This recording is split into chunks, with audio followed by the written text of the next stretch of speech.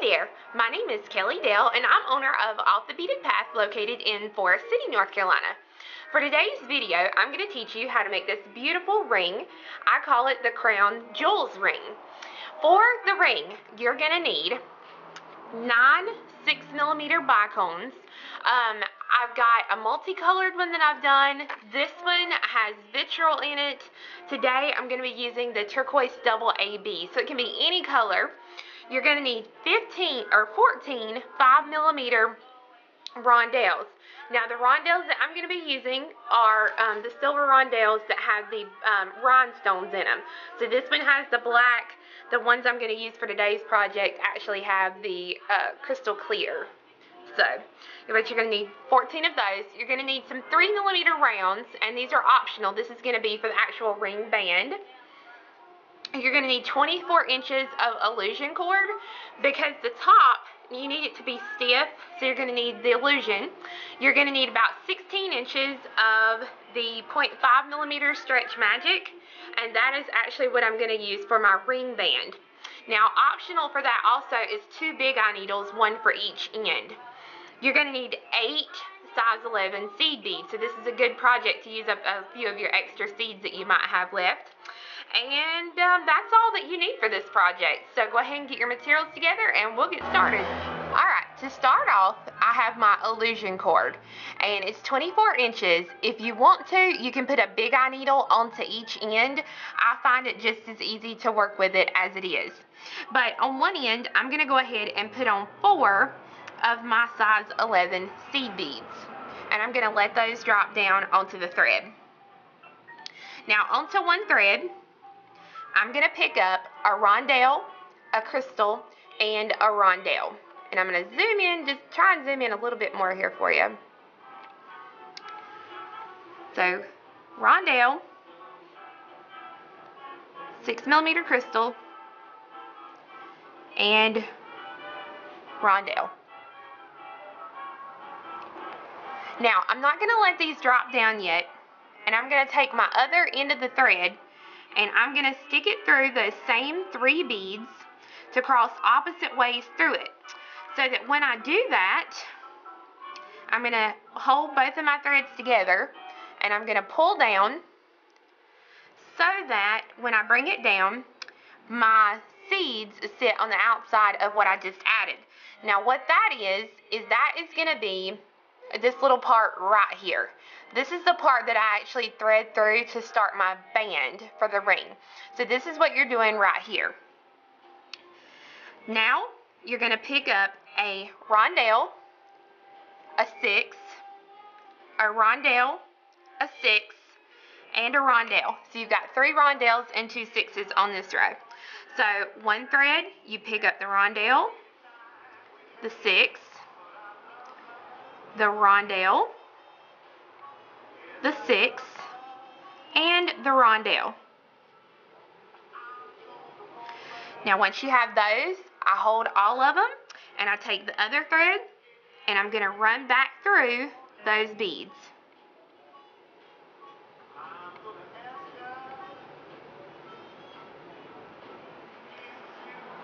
And pull. And as you work on this ring, it's going to drive you insane because everything's going to kind of clamp up together. That's completely okay. And the reason being is because when you actually go to put the ring band on, it will tighten, it will lay the way it's supposed to. But as you work on it, it's going to be kind of wonky. So don't worry about that part. Okay. The next row is the middle row, and it's going to have 3 crystals. So you're going to have a space, or a rondelle, a crystal, a rondelle, a crystal, a rondelle, a crystal, and a rondelle. So you're going to have 4 rondelles and 3 crystals in the next row. So go ahead and on one thread, go ahead and put on your beads.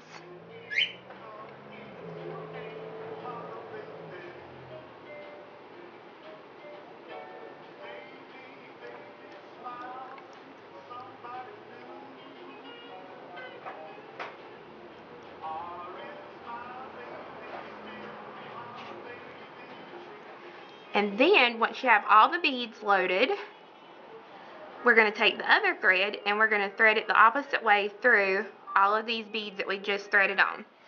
So there's my lineup, and I'm going to take this strand here and I'm going to go right through the beads we just added. And it's completely okay if you have to do these one bead at a time. That's not a problem. Biggest thing is you don't want to miss any as you are crossing through.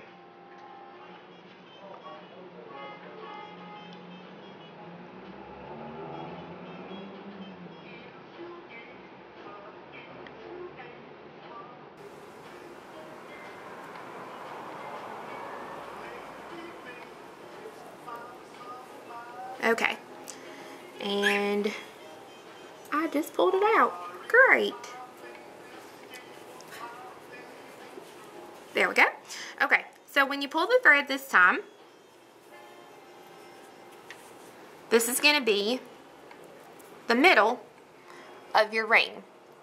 Okay, so this is what you should have thus far. Now we've worked up to the center, and now we're going to work to the other side. So we're just going to repeat what we've just done.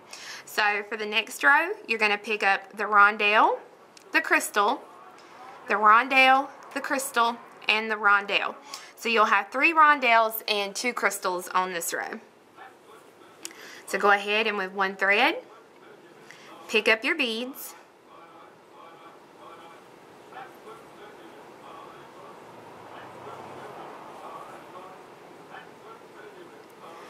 And then with the other hand, go ahead and run the thread through the beads you just added so that you're crossing opposite ways through the beads.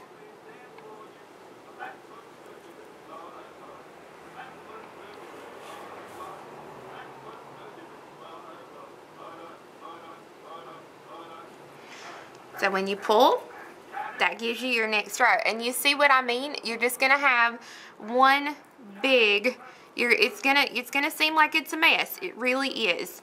But if you can put your finger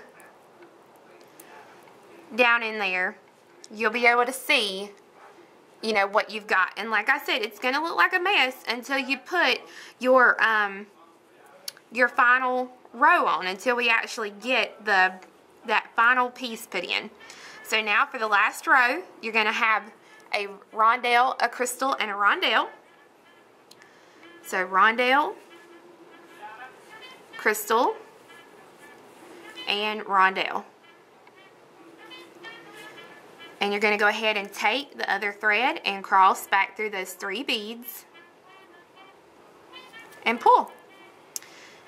Now for the last thing you're going to do, you're going to take one thread and you're going to pick up the last 4 seeds that you have and let them drop all the way down. Now, before you actually tie this off, what we need to go ahead and do is we want to go ahead and get this like it needs to be. So you're going to go ahead, and if you have to let it go, that's fine. But just lay out exactly like it should have been. So 1,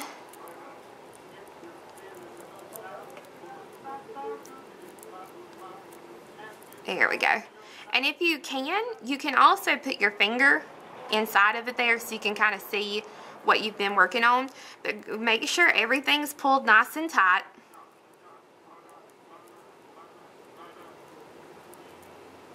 Oh, that last one's giving me a problem today. Okay. So that's exactly what we want right there. Now I've got my 4 seeds. I let them drop down. And what I'm going to do now is I'm going to take the 2 threads and I'm going to tie them together in a knot. Now when you tie it, be careful not to get your seeds caught up inside the knot, and make sure that the 4 seeds are on the outside of your little beads here. Make sure there's none caught to the inside of your rondelles. And I'm going to put about 2 or 3 really good knots in here.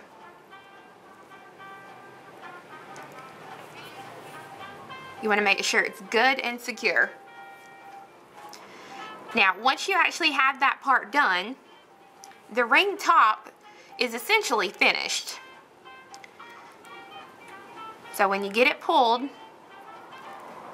that's what you're going to have right there. Your seed should be at the end on each side. Now, what I do, if I have leftover illusion cord, I go ahead and I run it back through the beads and really reinforce. Just try and be careful not to go through the 4 seeds on each side too many times, or you won't be able to get your stretch cord through to do the ring band. But if you want to, secure it. If not, it's completely okay because it's going to be really good and stiff. I didn't reinforce this top one, and it is still super stiff. So I'm going to thread through a little bit with this illusion, and then I'll show you how to put the band on. Alright, once you've got the top finished, you're ready to actually do the band. Now, I went ahead and put a big eye needle onto each end of about a 16-inch piece of stretch cord. And what I'm going to do is take one needle, and I'm going to run it through the 4 seed beads that are on one end of my ring base. Now, what I normally like to do is I normally like to go ahead and run it through the 4 that are on the end where I actually put the knot with the illusion cord. So that way, if anything happens, I don't have to worry about trying to get the cord through with that knot there. And you may have to use your flat nose pliers to pull gently through to get that through the size 11 seeds. And go ahead and get your cord even. And then you're ready to actually start making the ring band. So what I've done is I'm going to use 3mm just crystal AB glass beads to do the ring band with. And I'm going to pick one up onto each needle, just like this. Let those drop down. And then you pick up one on one needle, and I pull it down off of the needle, and then take the other needle and go through it the opposite way, so that when you pull, that makes your first loop for the ring band. Now I'm going to continue on, and I'm going to put one 3mm onto each needle. I'm going to let those drop down, and then I'm going to put one bead onto one needle. I'm going to pull it down onto the thread, and then I'm going to take the other needle and cross opposite ways. So that now that gives me 2 circles. And you'll want to continue until you've reached the desired length for the band, and be sure to finish off with one 3mm onto each needle. So once you've reached the desired length, you're ready to go ahead and connect it to the other side. So I've got my 3mm onto each cord, just like this. And what I'm going to do is I'm going to come to the other side. Here are my 4 seeds. So I'm going to take one side, so the side here, and I'm going to come straight through those 4 seeds, just like this. And pull, and again, you may have to use your flat nose pliers and pull gently to pull it through. And then I'm going to tie these 2 threads together. Now, when you tie it together, be careful not to get the 3mm caught up inside of the knot, okay? So you just want the knot. Now, go ahead and put you a couple of more really good knots in there.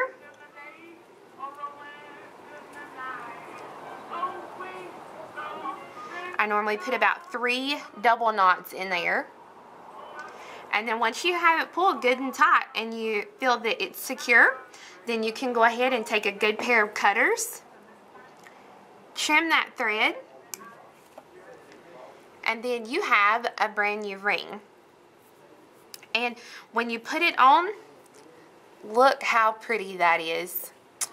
Oh, I just love it. I love it. Now, you can wear it on any finger. On mine, I have pretty large fingers, so on this finger here, you can see the cord right there. But wearing it on a normal finger, like this one here, you don't see that. So that's the good thing. But like I said, you can do these in single colors, you can do these in multicolors, and you can find different colors of the Roundelles, and it really adds some different things to your design. So I hope you guys enjoyed learning how to make the new Crown Jewels ring. Now, we will have kits for these on our Etsy site, which is listed right here below me. and we'll also have just the Roundelles. So if you want just, you know, enough Roundelles to do the project, we'll have those listed. Now, it may take us a couple of days after you actually watch this video because I'm waiting on the shipment to come in, but they will be listed on our site. So if you need them, we will definitely have those for you. Be sure and come back next week because I'm going to do a tutorial that was requested on diagonal right angle weave. There was a project in Bead and Button a couple of issues ago that was diagonal right angle weave, and people were having a problem with it. So I'm going to show you guys how to do that, and in the meantime I'm going to try and get a hold of Diane Fitzgerald to see if she will allow me to do some projects out of her dimensional beadwork or dimensional peyote beadwork book.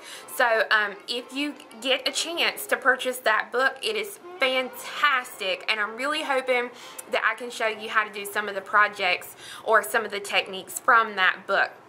So I'll try and keep you posted on that.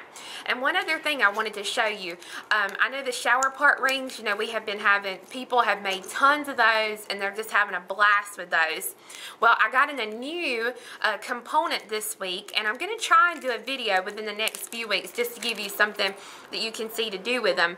But I actually got in their post earrings, just like that, and they have the shower part piece that goes with them. So you can make a really fun post earring. And the great part about these is they're not huge.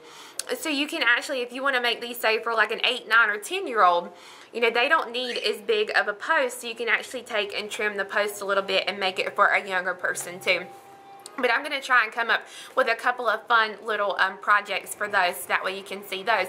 But we'll have those on our Etsy site too.